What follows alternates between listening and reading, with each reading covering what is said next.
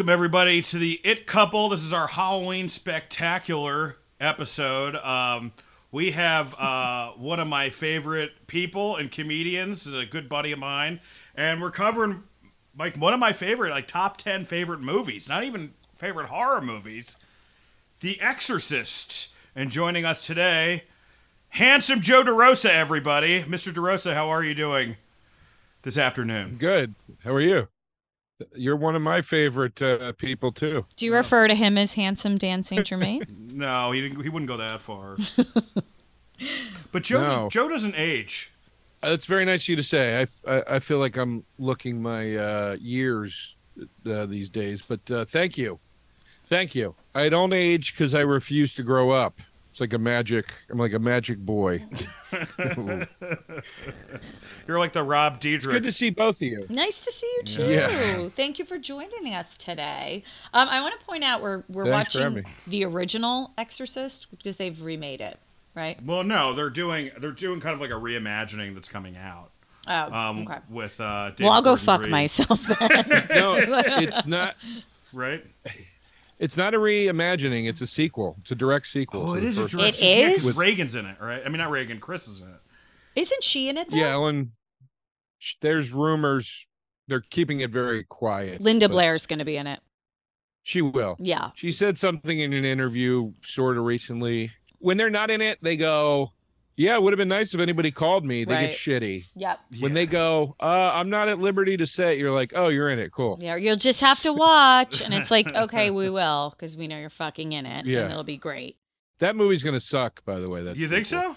I think it looks pretty good in Yeah. comparison. Really? I mean, I don't think it's going to be as good as this one. I don't think anything can be, but I think for a horror movie, well, it's David Gordon Green. Is that what you just told me, Chuck? Who I love. Well, like, the first Halloween was good. The next as a ones person, are kinda like, he's amazing and, Yeah. and just one of the nicest, kindest directors I've ever had a chance to work with. So I love him. Sarah's putting in her fucking resume right now. I would really love him to ask me to cast some of his feature films. So I'm here, David. Well, you have my email.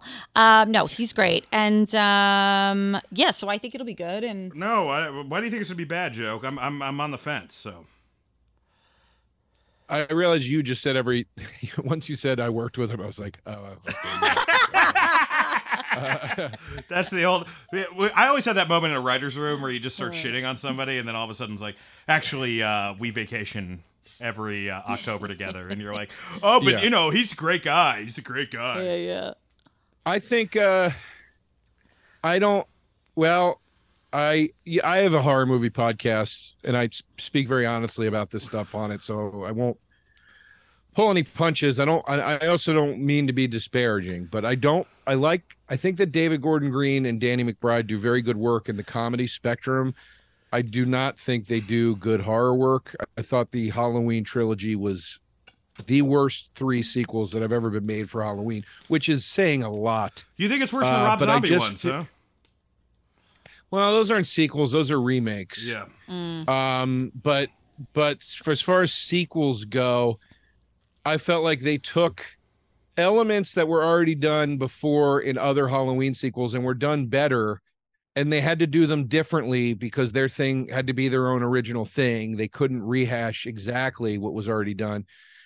And if you want to get really nerdy, all of the criticisms about the Halloween sequels, everything that people said made the average Halloween sequel not great.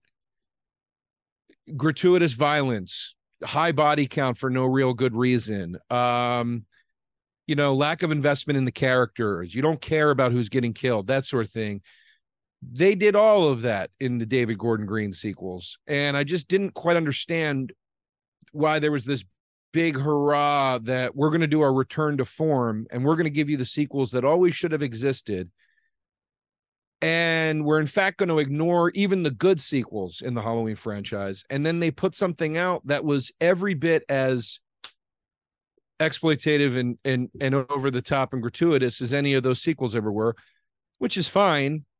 But it just sort of made me kind of question why that was the choice made. Maybe it wasn't their choice, whatever. By the third movie, when they were talking about how they shot all those different endings and were testing all of them, and I get that that's part of the process, but I was like, this has lost its way. Like this isn't. This is just there's way too many cooks at this point. I'm sure Jamie Lee Curtis had huge amounts of input by the time they got to at least the third movie, and then so with the Exorcist sequel. 3 reasons I think it's going to be bad. Number 1, I don't think he did a good job with the Halloween movies. How dare you? The villain really got me. Like at the end of the second one, I was done when they all beat him up and he was fine. That was terrible. They gave him a protege in the third movie. It was terrible. Yeah. It was fucking terrible. The happy ending with Jamie Lee Curtis was terrible. Like her not being his brother, yet remaining in the town and preparing for 30 years for his return made no sense. It was just bad. Everything they wanted to do in those 3 movies, H2O did it, and H2O did it 20 fucking times better. I liked H2O. And H2O, I did like the first awesome. I think I've only seen it once. He did, but the next 2, I agree with you for sure. But the first was the least atrocious of the 3. But I didn't like the first one either. But The Exorcist, the 3 reasons I think I'm going to see it. I'm going to see it on opening day because I'm a fucking idiot. I'll be there with you, brother. The reasons I think it'll be bad is it's David Gordon Green, number 1. Sorry, David. If it was a comedy, I'd be excited. Number 2, they use voice modulation in the first possession reveal, which is the cheapest, flimsiest. The whole reason The Exorcist... The almost primary reason that The Exorcist is scary is the voice of Regan when she's possessed. Yes. It is absolutely horrifying. Mercedes McCambridge, right? Yes. And if you know the story of that, she was a classic respected actor, and she went off the wagon to do the part. She drank raw eggs and smoked cigarettes to get her voice, to give it the timbre. Drinking whiskey. This is a fun broad, guys. Yes. This is called method. This is called method acting, everyone. Yeah. Yes. And every one of the other possession movies I've ever seen, except for Exorcist 2 and Exorcist 3, they do the voice modulation. They plug it into this effect that you can find in any run-of-the-mill audio mixing program, and it just makes your voice sound. It's like cheap. It's like an effect that you can almost buy with a Halloween mask that has like the little voice box thing in it. It's a cheap fucking effect. It's corny. It's stupid. It's generic. It's not scary. And I always have said about possession movies, one of the reasons they're not scary anymore is that's the starting point. Stop the modulation effect. It always sucks. This has the modulation effect in it, which makes me think, now maybe it's only in part of it, but it's in the trailer, which makes me go, David, do you know what you're doing with these movies? Because you keep saying you get it, but I don't know if you get it, because that's not getting it. The third reason I think it's going to suck is it appears to be that Ellen Burstyn is doing the exorcism, which is really that is weird. And also I really hate, and this is my biggest pet peeve, I hate also legacy sequels. They've failed repeatedly with every legacy franchise they've tried to do it with, minus a small handful. Paul Schrader did them. Terrible. And he's one of my favorite screenwriters ever.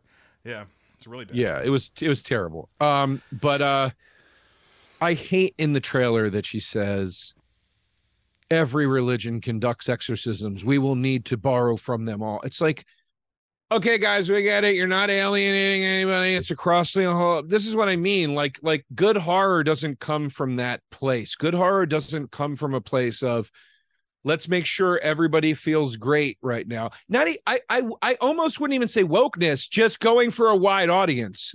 Oh, if we don't make it just Catholicism, it'll be a wider audience. Right. You know what I mean? It won't, because this movie was a wide audience. But like Serpent in the Rainbow is a movie about fucking voodoo. If they're like, it's not just voodoo, you could also make it about Kabbalah. You know, you would be like, what is this movie? No, but you're right. I mean, I would think that the reason they chose to do that is so that they don't get any complaints. Right, like, that's exactly why they're doing it. But not because they're trying to widen the audience, because I think a horror audience is a horror audience. Also, and the Catholic Church has had a rough couple years. Yeah, and I think that's another. Sure. Yeah, like it's clear that the Church of Harvey Weinstein, high. you know, would be like doing a movie about that, you know. Yeah. Also, Also, too, and this is the last nail in the coffin, and I will shut up. I'm sorry. We're cutting this all out because I want to work with David Gordon Green again. So continue on. I'm just kidding. You said all you needed to say to work with him again. I mean, the last nail in the coffin is Blumhouse. Blumhouse is terrible. They put out a terrible product. They get lucky once in a while. Well, that's their with model, something though, like right? Whiplash. Yeah. See, They're I terrible. disagree there too. They're terrible. Jason Blum is obsessed with being woke. He's obsessed with being woke. He puts his agenda into everything. Everything is agenda first, story and everything else second. They make bad movies that make a lot of money. And once you start doing that, you're Rob Schneider. You're like, well, I don't care if it's quality or not. I'll make a bad. I'll. I mean, I don't understand why you have to shit on European Gigolo, but that's fine. The man's. I'm not even trying to shit on Rob. He's Newsmax's favorite comedian, Joe. Every time I see, I don't know who Newsmax it's like is. the more conservative Fox News. Oh, it is? Yeah. He's on. Rob Schneider's on Fox all the time, being like, "I can't get away with saying anything," and then you see him live, and he says, "We can do it 4 times." He's like, "I can't say what I really want to say," and then he just does whatever Sandler gave him. But I'll just go before we get into the plot. This movie is very important to me. I saw this movie when I was 14, and my sister had just gotten hit by a car, and she was in a coma for 2 weeks when I was reading this book. And I was so into this. I did a report on it in my school where I ended up contacting Father James LeBar, who was the head of exorcisms in the New York Archdiocese. And I sat him down and I talked to him about exorcisms. And I had a lot of relationship. But the one thing that I will say, and you're right, it is one thing where it's like when you make it all religions, part of the thing about the book, because the book does this thing where it says it's an exorcism, but it's still makes it clear by the end of the book where it's like it could have just been something supernatural. Like they don't talk, because the whole thing about the book is Reagan's mother, Chris, is an atheist, and she doesn't like religion, and she's going through a nasty divorce. So there is a debate within the book: is this girl doing all of it?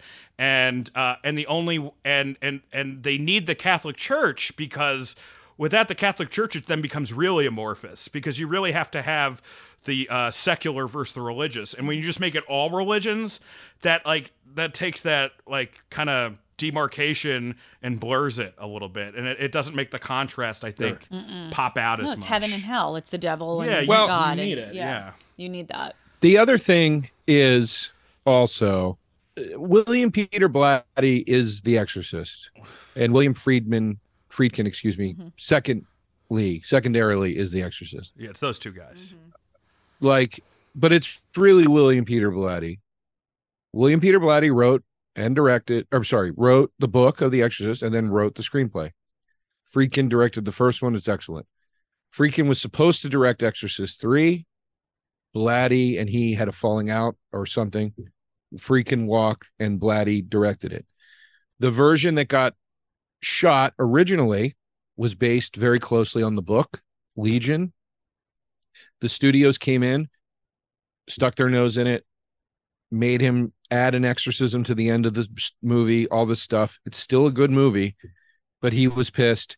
Years later, Scream Factory found the original footage, reassembled Blatty's original cut, and released it as a bonus feature on the Exorcist 3 special edition.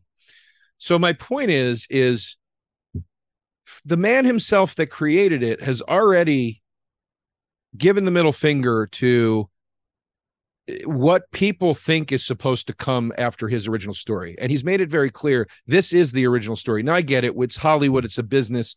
We sign things away and people have rights to do it or whatever.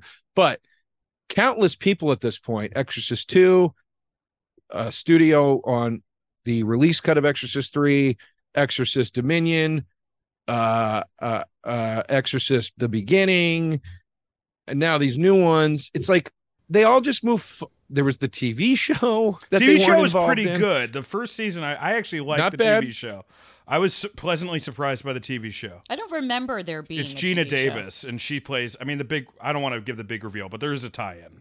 I didn't think the TV show was bad either. First season, second season, didn't care. But Yeah. I did think as far as the TV show goes, or as sequels go, that was probably next to 3 the best case scenario. But my point is like people, person after person after person, keeps coming along and trying to take what Blatty and Friedkin put on screen, and successfully did so in 2 movies, and recreate it or continue off of it or expand on it, and it never works. It just doesn't work. It's like exactly what's happening with Star Wars now. People think they can take it and do their own thing with it. They think they get it, and it's like, you don't get it clearly. You get the highlights, you don't get it. And that's what upsets me, is like that original movie and that original book.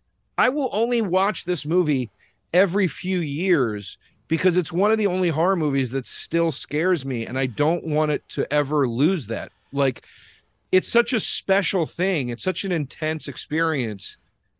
And it's kind of sacred ground to me, where it's like nothing, in my opinion, will ever come close to it. Nothing will ever be as good. The performances, the direction, the script, every part of it, it's excellent. It still disturbs me. Yeah. I mean, even the next best possession movie that I've seen, which is probably The Last Exorcism, which I thought was actually really good. I don't know if you saw that one, Joe. It's the found footage one where it's on a southern estate, you know? And I went in with no expectations. It's the guy from Better Call Saul is the lead. And I went in with the guy who's they're always like, Saul is always feuding with. He's like the good-looking lawyer. Okay. Oh, mm-hmm. And he's really good in it, and it's just a whole different take on the genre.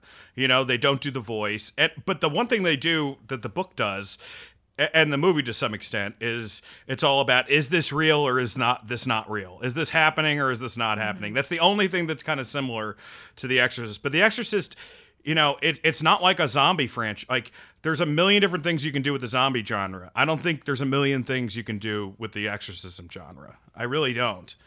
No. I don't think you could ever come close. I mean, look, half of these fucking exorcism movies are rated PG-13. It's like, right. What was this rated? This had to be rated R? Yes. Yeah. Definitely R. Yeah. It might have been. Was it X? Well, they took out the crucifixion scene. No, they didn't. They didn't. That was the thing, is the debate was the crucifixion scene. But no, it was always R. I think they were thinking about NC-17 because of the crucifixion masturbation part, which is okay. I read that scene on a beach. I remember. Wow. I was like, and then you got a boner. Yeah, and I was like, this is the opposite of fucking Margaritaville.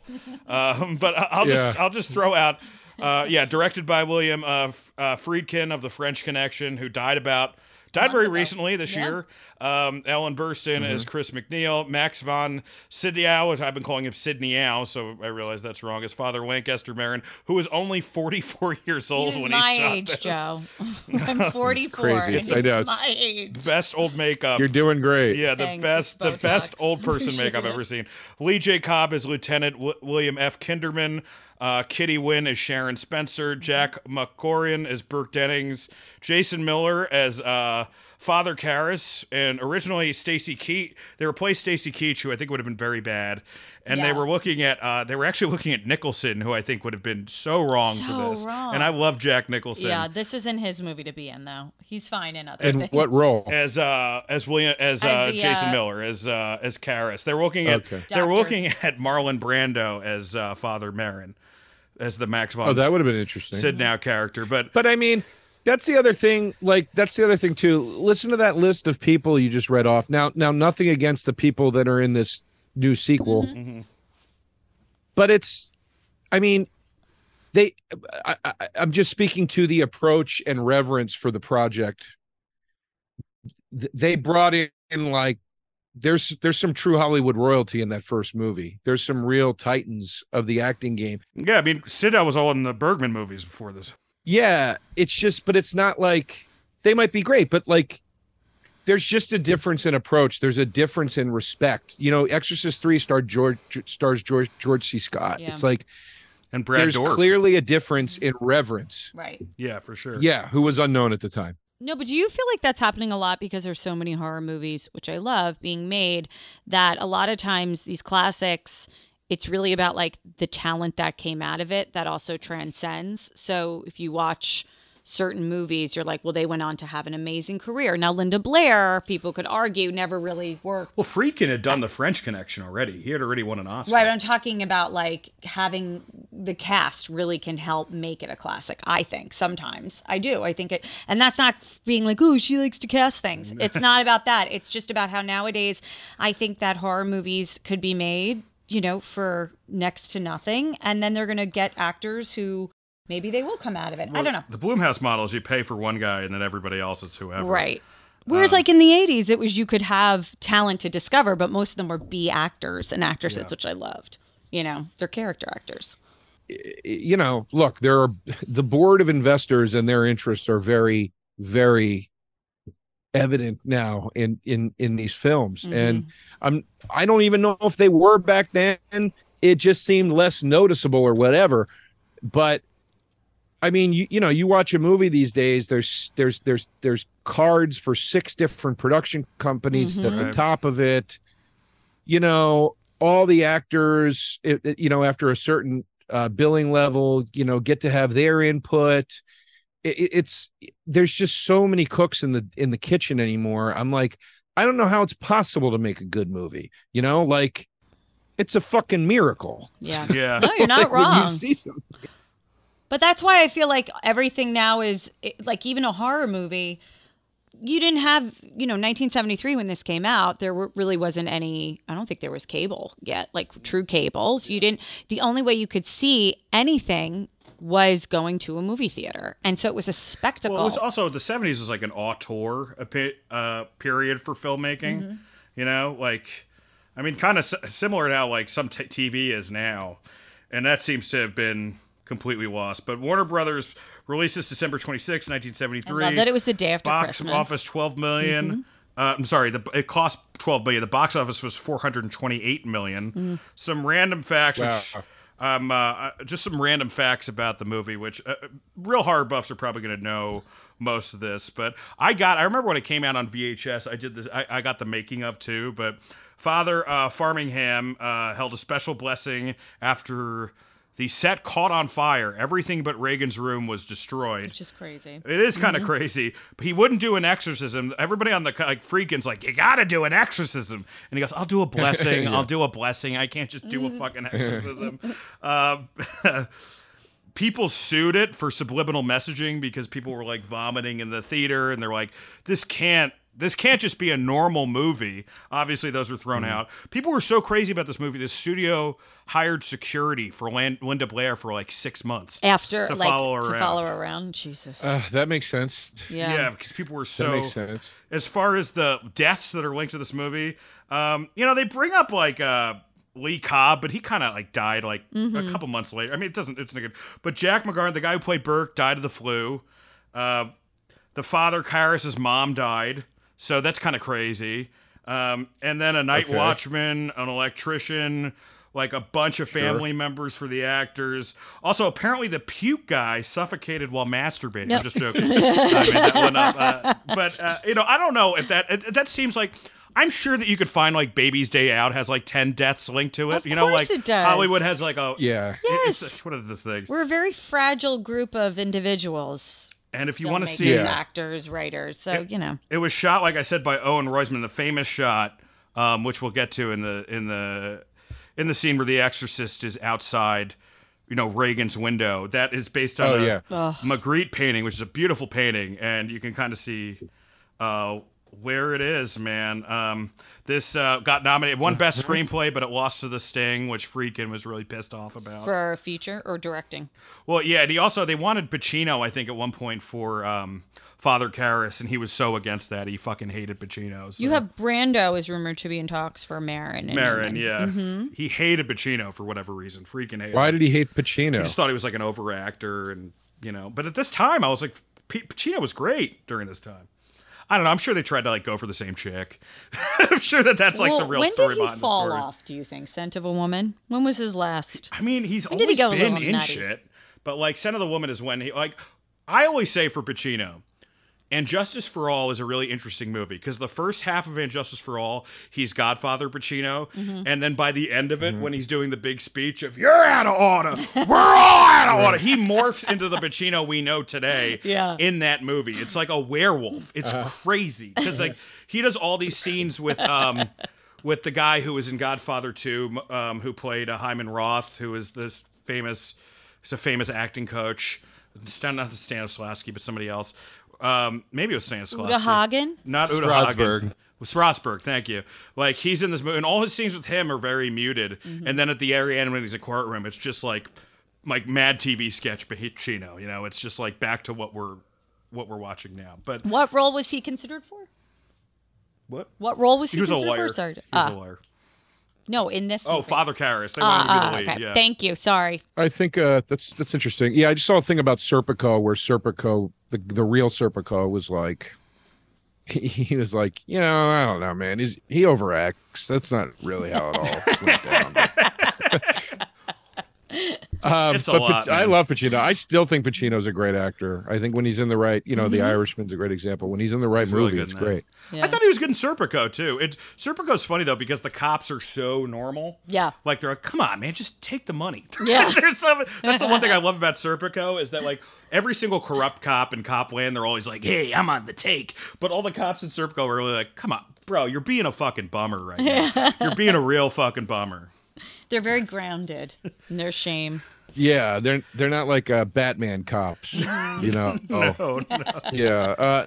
Look, I think the there's that series on Shudder called Cursed Films, and it's about horror movies that had odd tragedies linked to them. And this was one. Poltergeist was one. Twilight Zone the movie was one. Right. And some of the tragedies. That was just John Landis being like, fuck you, we got this scene, baby. Let's Get do in it. front of that helicopter, kids. Yeah. He brought the whole jury out for fucking a meal afterwards. It's so disturbing. They show the footage of it happening. Oh, I know. I've seen it. It's so brutal. It's horrible. Anyway, I think it's kind of becomes like that movie, The Number 23, with Jim Carrey. It's like if you think it's everywhere, you're going to see it everywhere. Right.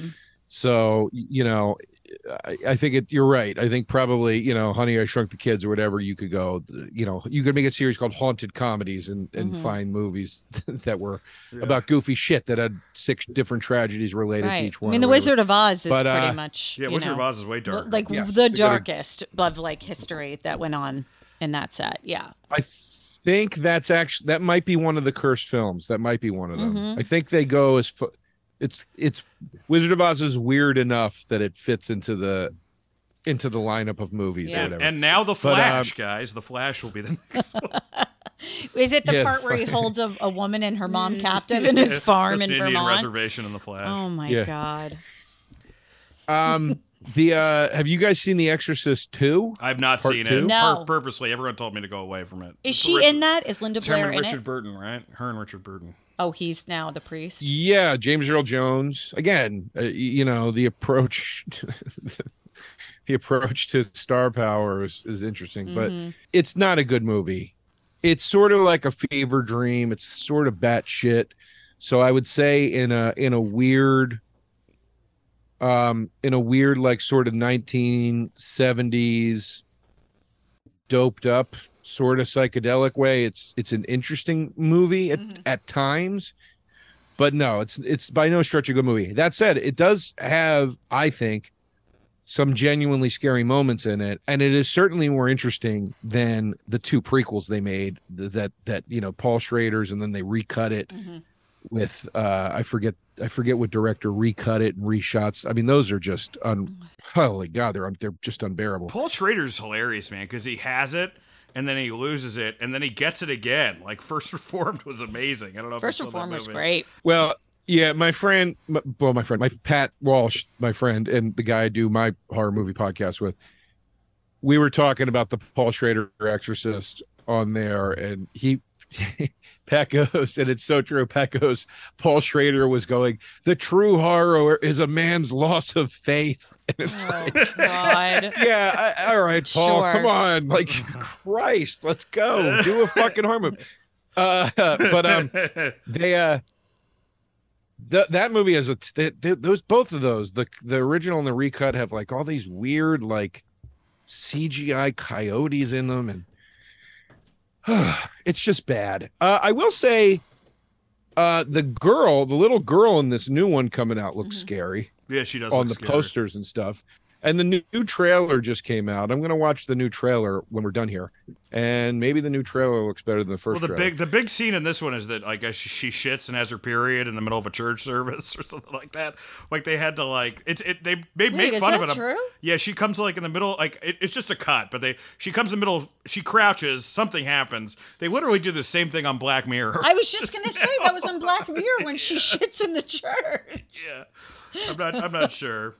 It's the same writer. Yeah, I mean, I kind of, when I saw her walk in the church, I was like, I feel like this is just going to be a play on when Reagan walks into the party and pisses on the floor. Yeah. Yes. Sure. Mm-hmm. And they did a really good thing in the series where she masturbates with a curling iron. Ow. That's actually the only way Sarah can get off. So. Yeah, mine would be turned on. Oh yeah, mine too.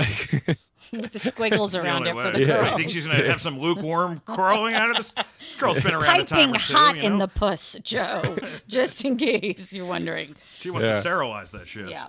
But we open. It was one of my favorite openings ever. They're in Iraq. Oh, yeah. Father Marin is on an archaeological dig. Mm-hmm. He is.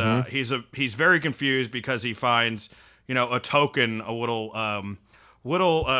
token, I guess you could say, a little amulet of the demon Pazuzu, who is the demon throughout this movie, and they don't hit you over the head with it, which I like a lot.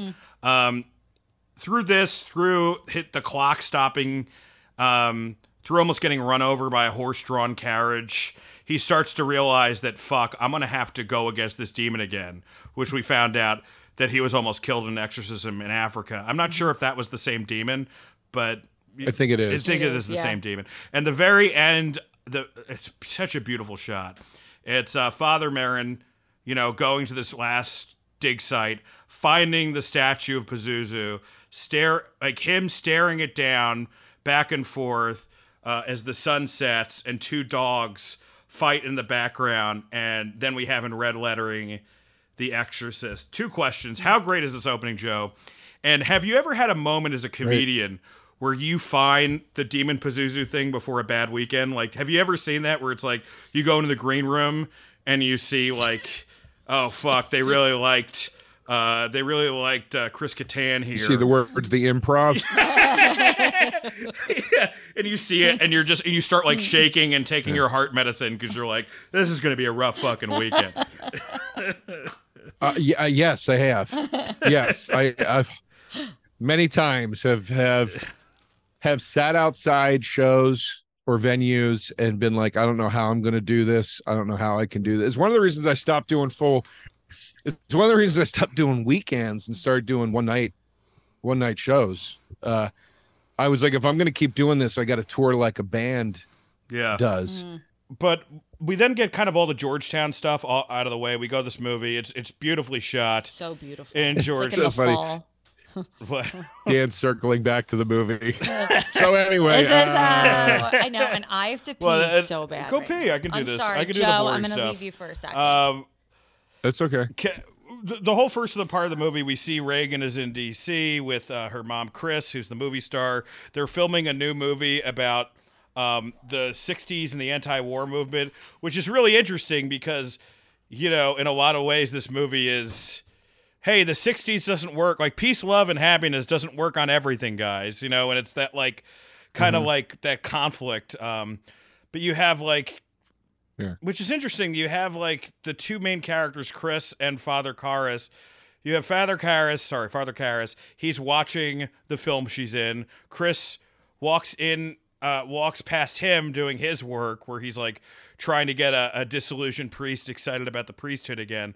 Meanwhile, and this time, this is why the movie really hit me. My mom passed away in February, and we had to institutionalize her.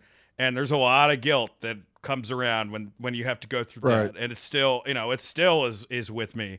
And those were the most haunting scenes for me, is when he goes to, her shitty neighborhood and she's in an unsafe place, and then, eventually she takes I'm kind of bouncing around the movie here, but she takes a turn for the worse and ends up in a mental institution, which she blames her son. Yes. These are all very real, horrible things that you have to deal with when your parents get older, guys. Yes. And they're horrifying, but they're not horrifying in a spooky way. It's just it's like him trying to find God around all these hopeless milieus, if you will. Meanwhile, we're kind of seeing where Reagan and Chris are at. Chris is going through this horrible divorce. The brilliance of the film is it does take the horror of actual life and it butts it right up against true supernatural horror. Both of them are hideous and frightening and terrifying. And then the icing on the cake, or the best part, the glue, the thread, whatever you want to call it, that really marries all this together so beautifully is everything that the person is horrified about. All of these internal things you do, like these are the things that eat it. These are the things, the personal struggles in this movie. These are the things that you go through the day and don't think about. And when your head hits the pillow, the demons, no pun intended, come out and start to taunt you about all this, and you can't sleep. These are the things when you wake up at 4 a.m. and you have the stomach ache and everything. I can't believe I put my mother in that place and I didn't have a choice, but oh my God, and what have I done? I'm the worst person on earth, right? And they take all of this stuff that these characters are struggling with, and then they have the demon voice it to them. This is another thing that people don't get with possession movies. They think it's scary to have a demon go, your mom's down in the hell and she's taking a shit in the devil's mouth and he sucks her pussy. And it's like, no, that's not scary. It's horrifying when a guy is already guilt-ridden about his mother. You have shown us this. You have shown us literally the nightmares he has about his mother walking on the streets of New York. And then this fucking demon goes, your mother sucks cocks in hell. Like she's dead and you killed her and she's in the worst place possible. They do a really funny version of it in Semi-Pro, the Will Ferrell movie, when he keeps talking about his mom, and the coach of the games is Matt Walsh, but he's a priest. And he's like, and he says, Matt Walsh says something like he ejects Jackie as the character from the game. He's like, get out of here, Jackie. And he says something. He goes, go cry to your mom. And he's like, or go write a letter to your mom or something. And Will Ferrell goes, you'll have to write it to heaven because she's dead. And then the priest goes, maybe your mom's not in heaven, Jackie. And it's such like a 12-year-old, like a thing a 12-year-old would say. Yeah. And it's so immature and so funny. And like Will Ferrell starts crying and then the whole team forfeits the game. And it's very funny. But like at its core, it's the same thing. It's like they do a really good job of setting up this guy's connection to his dead mother and like why that has left him a wreck. And they do it in The Exorcist. You see it. You invest a lot of fucking time with them. It's like in Dusk Till Dawn, man. You're so invested in Harvey Keitel and his family. By the time they get to that place and the people turn into vampires, that you're just like, Jesus Christ, like, please let them get out of this alive. Yeah. I love them. They're trying to start a new life. And it's the same thing with this. Like, it's fucking tragic. And they do it with all the characters. They don't, that's the other thing. Usually in a movie like this, you might get to spend that time with the mom and the daughter. Maybe. And in this, they're like, no, you're gonna spend it with everybody. You're gonna see Marin in his life, and we're just gonna hint at it, but you're gonna see why this is so heavy for him. We're gonna spend a lot of time with Father Karras. You're gonna get to know the police chief. Yeah, that guy's great. And what his investment is in this. And then when you see him at the end, and he sees that Karras is dead. It would like you there's weight in that, there's emotional stake in that. Like everybody plays such a weighty role in this, and you get so much backstory. In the book, you get even more. I mean, you learn about that guy that the butler that the director keeps calling a Nazi. Yeah, his daughter, his relationship with his daughter, and all of the like, you know, like the reason that it's there, all this stuff is there, is to give you an idea. Like we find Reagan like looking at the gossip magazine talking about her parents' divorce.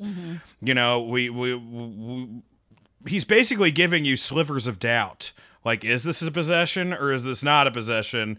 This is a movie about faith, so we're not just gonna see someone purely corrupted. We're gonna see an actual real person, and you're gonna have to, you know, it goes back to that the devil mixes lies with the truth. What's real? What's not real? In this movie. But this movie is so good, guys, that it was able to make us forget about the Catholic Church child sex ring operation that was going on. Like, this movie was so good. It was like, I guarantee. Wait, was that happening then too? I mean, it's happening all the time. But it wasn't out. Like, it wasn't out. It was not a big story in like the Boston But Globe. it is kind of funny. Like, this was like the best PR movie for the Catholic Church. Like, ever. Well, because especially he's the hero. Yeah, I mean, religion is the hero here, and that's I grew up Catholic, Joe. I don't know about you, but I went to Catholic school. Which is kind of a joke, you know, Catholic school. Yeah, so you kind of know about the fire and brimstone of it all, and you understand like good and evil, but good was only what the Bible, quote unquote, said was good, and everything else was bad. And then when I met Jewish kids, and they're like, well, we don't believe in a hell. And I'm like, where does the devil live? Like, you know what I mean? Like, where the fuck does he go? And like having that Catholic guilt all the time of like, every time something bad happened, like when the Challenger blew up, my sister said I did it because I lied and stayed home from school that day, and I believed it. Jesus. So, like, is there a thing that I could have been possessed by the devil and I brought down an entire spacecraft? I don't know, but it is. It's kind of that like weird study. It is. It's the good and evil. That's it. Bad and good. It's a beautiful thing. That it's a great tool that they use in this movie. Catholic guilt plays a huge role in this movie. Islamophobia and xenophobia plays a huge role in the movie because the demon comes from the Middle East. The Arab. It's the Middle I forget which country. Well, they make a point. But, they make a point of being like, well, this is a Christian relic in BC times. So, I didn't know that. Yeah, they make a point of saying like this isn't from the same time period. Like it's more of that. Like it's less Islamophobia. It's more that he found Father Merrin there. Like Father Merrin tried to get away from him. Got it, and he found him and they there. found this relic that shouldn't be there. You know, I took a class on the movie. I went to like a filmmaking camp when I was in high school for a week, and we took a class on this. And the teacher showed us that the reason the movie opens with Islamic chanting is because Islamophobia was so prevalent in the culture at the time. And he was like, that's a great move. It just immediately offset this audience that was already freaked out about this religion they didn't understand. Yeah. There's all kinds of sound mix stuff in the movie. Dogs barking and fighting that you can, it's mixed way low, but it's in scenes that where there aren't dogs. There's bees buzzing mixed in. There's a lot of like 1 or 2 frame imagery that flashes that you don't see. They do a lot of that. It's really, really well done. But the 70s, I don't mean to keep picking on this new movie. No, it's it fine. Could be good, and I'm not trying to single. We're just talking about this movie, so it's a good example. But I'm really not trying to just pick on this one thing. It might be great. I don't know. But I have reservations. But anyway, and you're going to go see it, so you'll decide. They're still going to get your money. He's so getting my money. They don't way. give a shit either way. They don't care. Yeah.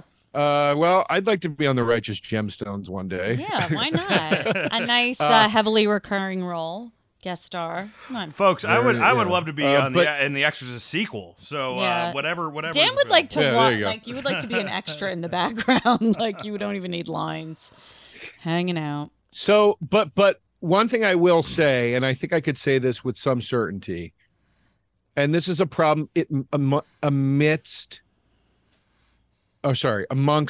all modern film, they will not allow that sort of thing to happen anymore. They will not allow you to take an element and insert it into a movie, for no better reason than it is going to off-put your audience in a certain way.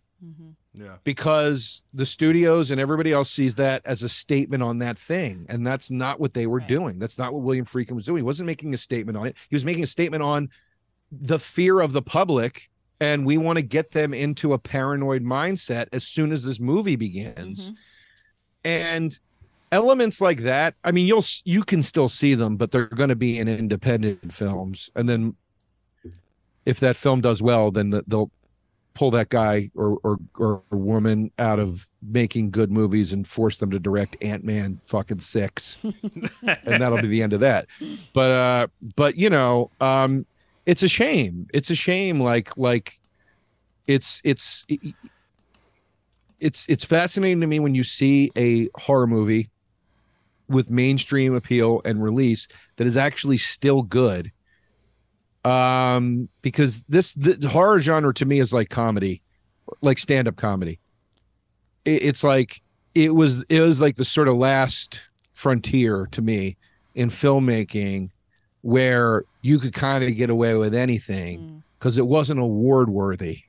So nobody gave a fuck. Well, Henry about Zabrowski brought that up on our podcast. He's like, the worst thing that happened to horror is it going mainstream. He's like, we do not need the Marvel universe of horror. You know? No, and as happy as I am for Jordan Peele and his success, especially in an industry that needs diverse voices in the way that Hollywood and film industry does, that inched it a lot. That brought now this movie was at least nominated. I don't know if it won or not. It won Best Oscar. It won Best Writer. Friedkin was furious that he didn't win Best. But he didn't win Best Director, right? He should have won. This is a better movie than The Sting. The Sting's a great movie, but this is a better movie than The Sting. He should have won. I will say that. But did I swear to God, oh God. What? What won? The Sting won Best Picture. Oh, Best Picture. Yeah, I wouldn't see the Academy giving an Academy Award to a religion. You know what I mean? Like there's the devil involved, and they didn't go all the way. But I mean, it was the first horror movie that's like it was really in contention. I mean, not until Get Out did they think that they were in contention. But let's get us up to. Well, my take, real quick. My take when Jordan won, I was like, "That's great. That's awesome for him.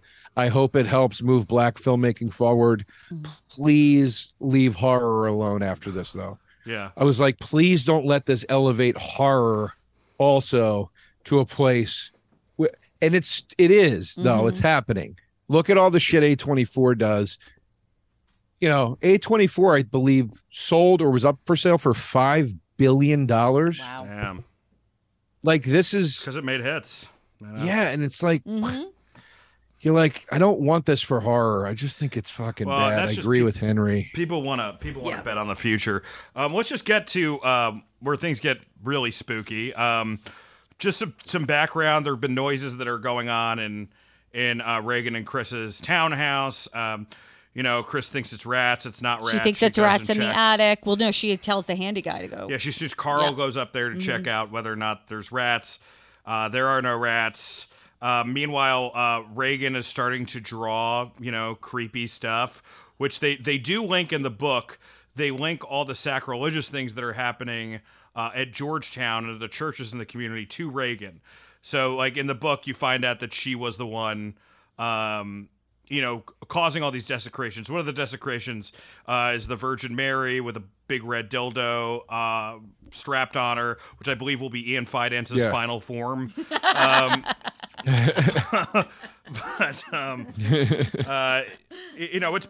It's building up. Essentially, it's building up to she's a little fatigued. She's not feeling well, but it's building up to this big party scene that Chris is having. We start off again to sow the seeds of doubt of what is really happening. Carl gets in a fight with Burke, where Burke accuses him of being a Nazi. It's kind of hilarious, man, because they try to fight in the party. He gets thrown out. But it's like a rap party. So it's like a bunch of theater kids fighting over it's a rap party, and there's also it's like a high society party because there's an astronaut there who's about to go to space. We also find out that Karras's mom is dead because one of Karras's good priest friends is there, which is great. They do some interweaving this where you don't have to have the whole fucking scene where Karis finds out she's dead, because that's not an important scene. You know she's old. You know she's going to die. You don't need that scene. And you know he left her. So right. There you go. And at the very end of the party, they're all singing show tunes or singing whatever. And this is when, this is awesome. This is the mic drop. It's my favorite moment in the book. And it may be my favorite moment in the movie, but she comes down, she turns to the astronaut, and she says, "You're going to die up there," and starts peeing immediately. And boom. Like staring straight. Yeah, like now we are in a horror movie, folks. Yep. There's no fucking doubt anymore.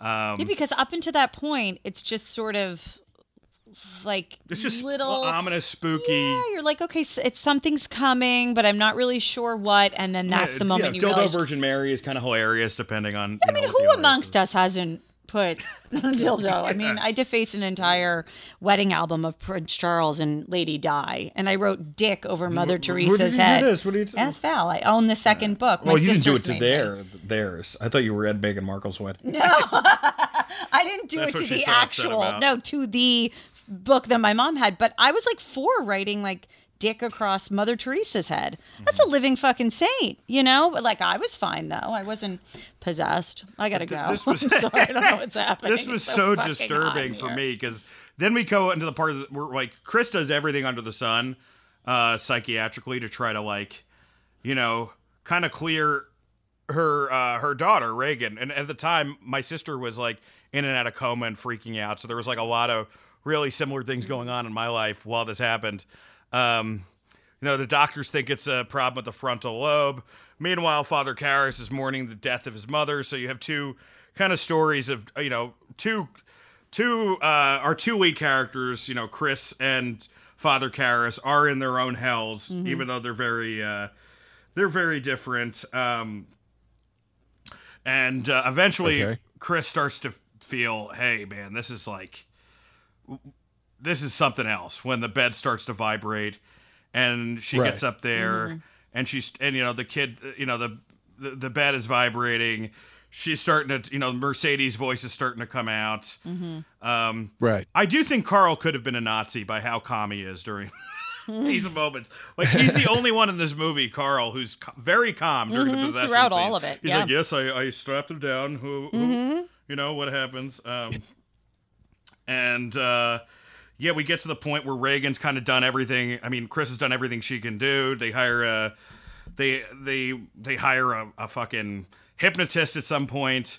We also find out that Burke has died. We hint that Burke was, you know, we say that Burke was watching over Reagan, and then when Chris gets back home, the apartment door is open. Right. You know, Burke is gone. We find out that Burke has fallen to his death from the assistant director. And now in the director's cut, which I don't know why they didn't leave this in, it's the famous spider walk scene. Reagan comes down the stairs. Backwards As a spider. Shout out Bray Wyatt, rest in peace.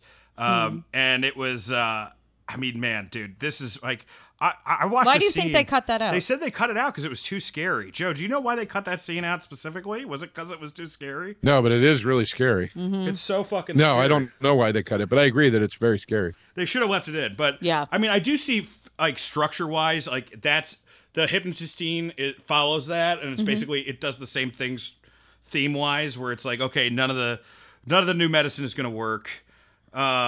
We got to go, you know, old Middle Ages. She ends up approaching Karras, says to him, hey, we need to, are you able to perform an exorcism? Now, he's really head of all, like, the mental health at Georgetown, so he's against this. He's like, we really should take a fucking, you know, we should take a time machine to the 15th century if we're doing this. But again, like, you know, you have him kind of no-selling the exorcism, but he goes and sees, he sees Reagan, and he's pretty disturbed by the fact that Reagan, you know, knows about his mother's death. And it's enough where he comes back and gets recording equipment and uses water he thinks is holy she thinks is holy, so she gets freaked out. He starts throwing holy water on her. Right. She starts saying it burns, it burns. Turns out it's not holy water. This again goes back to the devil mixes lies with the truth. Is she really possessed? Right. Is she not possessed? Is something else going on? But the thing that finally makes him, okay, we've got to do this exorcism, is he gets a call from Reagan's assistant, and they make more of a Not deal. Reagan's assistant. Reagan's, assistant. The mom's. Chris's assistant, the mom's assistant. And they make more of a deal about this in the book because the assistant kind of is very religious in the book, so her and Chris are kind of going back and forth. But he finally agrees to do it when he gets into the bed and he sees "Help Me," which Reagan is presumably writing inside her own body because she has completely lost autonomy and the devil Pazuzu has taken over. Also, we forgot it. There's also a scene where she masturbates with the crucifix. I skimmed over that one, which is like it's the most gnarly scene in the fucking universe. But which scene for you, Joe, is the one that you're like, Jesus fucking Christ? Well, that one's the worst. Yeah, that one's the worst. Absolutely. To help me always, that's the one thing in the movie I'm not crazy about. It is kind of scary, but it's the one, I guess it's weird to say implausible part because the premise is already pretty crazy, but I don't know, given the rules of the movie, which I do think it does follow rules and it sticks to them pretty well, it's always kind of bothered me. Like, how is she writing that? From the inside of her body? Yeah, I always thought it was on the outside. Like, how did they see it? You know what I mean? I always thought it was just it is kind of funny. It does become a comedy if you just think you cut to her inside the body, be like, help, get me out of here. Hello. No, we watched it recently. Yeah. Like, I've seen it a million times, but like watched it recently for this. And I had a little edible, which I don't really have a lot of, and I thought it was the funniest fucking movie in the world. And I'm like, see, this is the problem with a lot of my friends. They see one horror movie, they think that's it. I hate horror movies. It scared the shit out of me. I remember seeing this when I was little. It scared the shit out of me. When you're high and you watch so many horror movies, you're like, oh, it's kind of her voice is kind of funny. She ruined the ambiance for me because last week I'm like getting back into that place again, and then I just hear my fucking wife losing it, cackling. About like her little head spinning. But I will say, after talking to Father James LaBar, that New York Archdiocese, the one things he would say is that he saw somebody with something written on him, and in the inside. Yeah, like something similar to that, and that they all know different languages. Okay. That's something. But again, it's like he showed me a video of this, and I'm like, this woman's clearly mentally ill. This woman's not possessed. But that's what they say. Also, like, was Reagan really possessed? Was some of it? I was like, I've done open mics with this girl. Like, she's fine. You fucked her too. Fucked her too. Yeah. But yeah, we set up essentially for the movie's climax. And as soon as it is crazy because the Exorcist part of the movie is only like 15 minutes. The real Exorcist. Yeah, it's true. I mean, you almost forget how long it takes to get there because it's where it starts, how it sort of slowly goes in. It's building the backstories on the three adults, really. And Reagan, you see her as a happy, normal child. Okay, dad's out of the picture, whatever. Forgot her birthday. But like then it starts slow and then it progresses very quickly. Yeah. And Mac shows up and he looks... Man, this is like some of the best makeup I've ever seen. Because he does not look 44. He doesn't even look 54 here. Yeah. Looks great. I don't think it's a ton of makeup, though. He kind of just looked old his whole life. That's what I was wondering. Like, he's in Hannah and Her Sisters is... What year is the... Well, I guess that is. Probably a couple years later. No, that was... Hannah and Her Sisters was in the late 80s. Late 70s or 80s? No, early 80s, mid 80s. But he's like an old man, you're right, in Hannah and Her Sisters. 86. He's an old man in Hannah and Her Sisters. He's like, don't leave me, I'm old. Movie? This was 73. What movie? What year was this? This was 73. Okay, so... Hannah and Her Sisters was 13 years later, 86. Okay, so he's 57 in that movie, and but he certainly still looks older. But yeah, it's still, but it's enough of a gap. But yeah, I mean the makeup, whatever makeup they did do in this, it is very good. Yes, I mean, across the board, like all the Reagan makeup is amazing. It's amazing. Yeah, there's not one. Even the head spin around is, even though you could tell the head spin around is fake, it's still freaky. No, it's still freaky because no one had ever done something like that. And then like the pea soup and all of that. I mean, it's just it's been, parodied in so many different ways, but when you watch the original, and I'm, again, sorry, I was high the other night and I was giggling, but if I watch it sober... What did I say about getting high before our podcast research? Guys, I don't get high. I just had a little to take off the edge. Yeah, but it's brilliant. All of it is just it's brilliant. Our final, the pea soup, I mean, the vomiting, one of the reasons the vomit's so great is it's hot pea soup, and Friedkin kept everything on the set like below 30 degrees. So everything is like this, the vomit is like this steamy fucking... So it looked that way because it was really cold. Yeah. But they make some headway, they start, reciting the ancient exorcism prayers. Mm-hmm. That we get all the great shit that you've seen, like this is, I feel like I've seen this last part of the movie a million times. Like it's always on TV and I'll always have to watch the end of it. But, Reagan, lifting off the bed. Mm-hmm. We see the demon Pazuzu, her getting out of her straps. She makes like some of the same body movements as Pazuzu. She really gets into, Father Karras's head, because when they come back for the second part of the exorcism, that's when she really turns on the mom. Why you do this to me, Damie? Why you do this to me, Damie? Yeah. Which is awesome, man. Because so good with her. That whole scene, she's the mom. Like, there's not a moment where she's like the death scene. So they realize like, that's the money shot of horror. Father Marin tells him to leave, but it's in a very like paternal. It's not like a high school basketball coach. He's like, please, I understand. He knows it's dangerous. This is very bad. Please leave.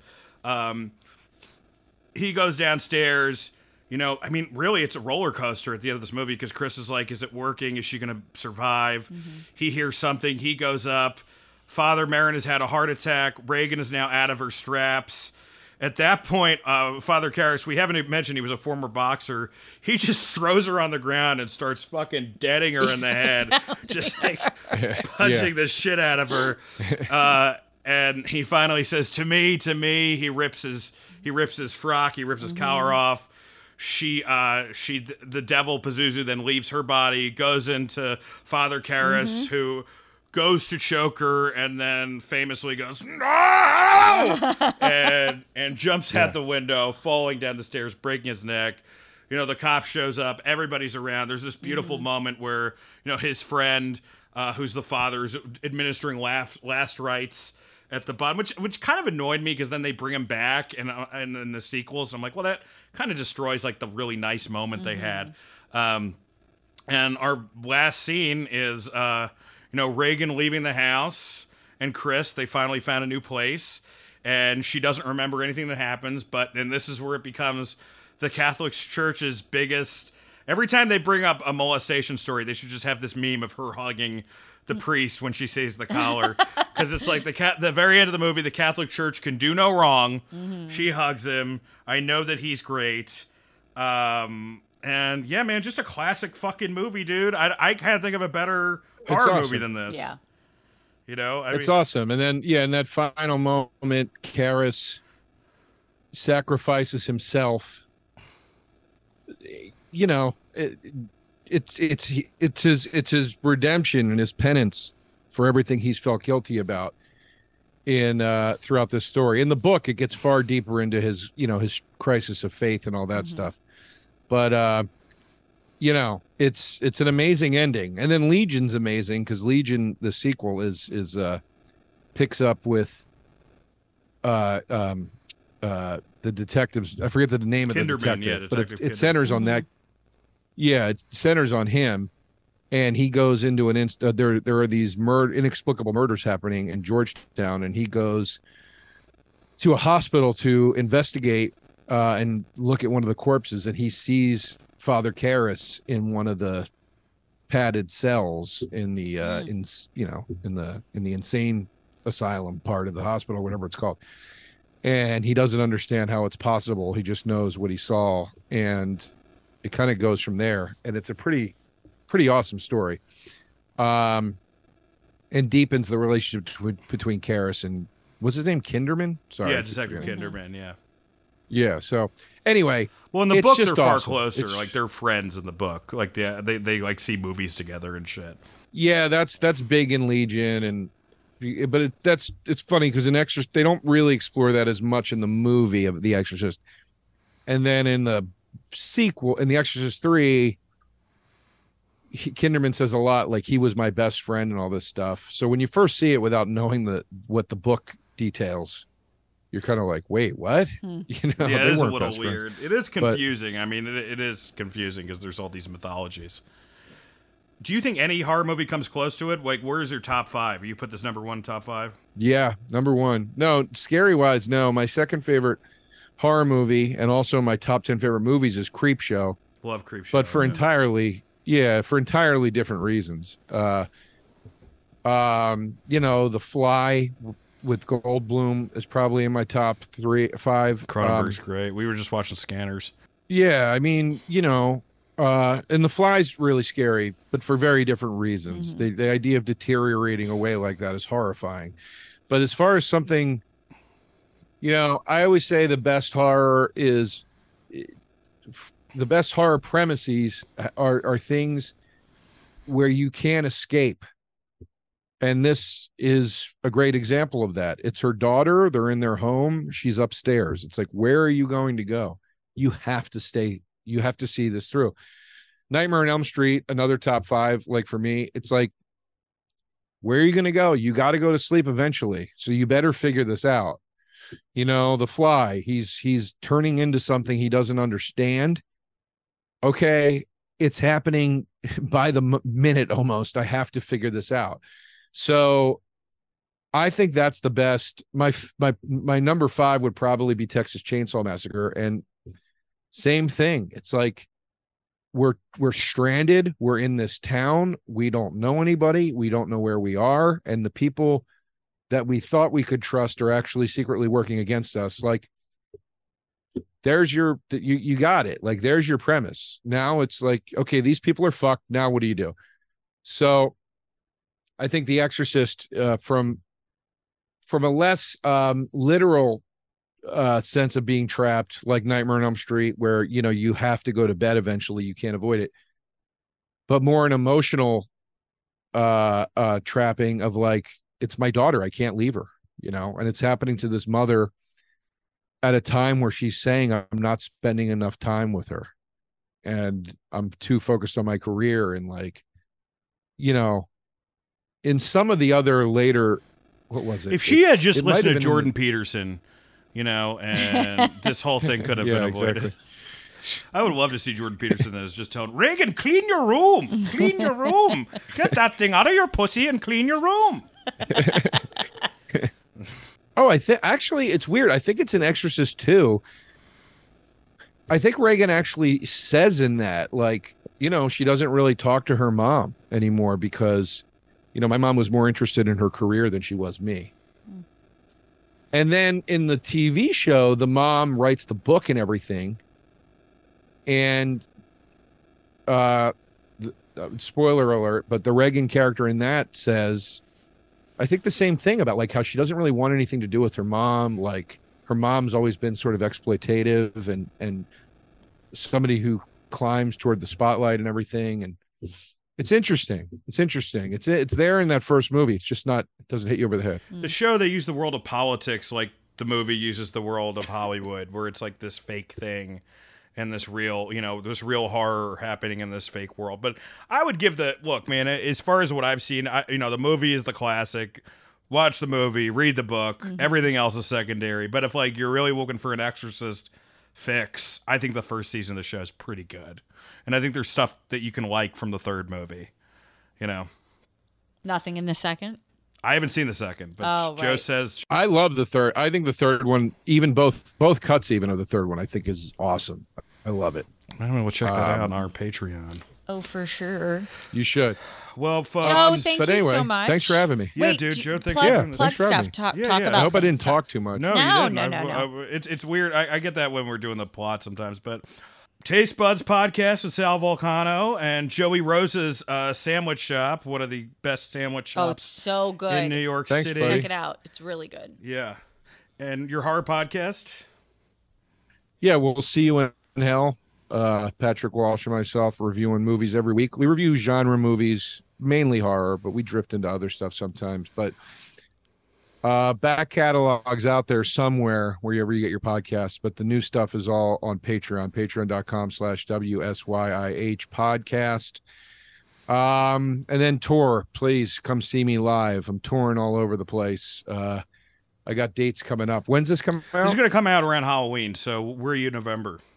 If it's not the 28th yet, we're at Arlene's Grocery Saturday, the 28th, with my band Salsa Windfall. Please come out for that.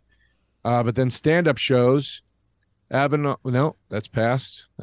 Philadelphia, Theater of the Living Arts. That's the big one. November 11th. Theater of the Living Arts in Philadelphia. Please come out for that. Pittsburgh, PA, Bottle Rocket Social Hall, November 17th. Buffalo, New York, Theater at Seneca 1, November 18th. Denver, Colorado on the 30th at the Summit. Crescent Ballroom in Phoenix, December 1st. And Soundwell in Salt Lake City, December 3rd. I hope to see you out there. Please come see me. Thank you. Fun stuff, guys. Thanks for having me. Joe's one of the best, so check out his Thanks, stand-up. Joe. This was so great. And you two, geez. honestly, like You guys are great. the way you both love this movie, though.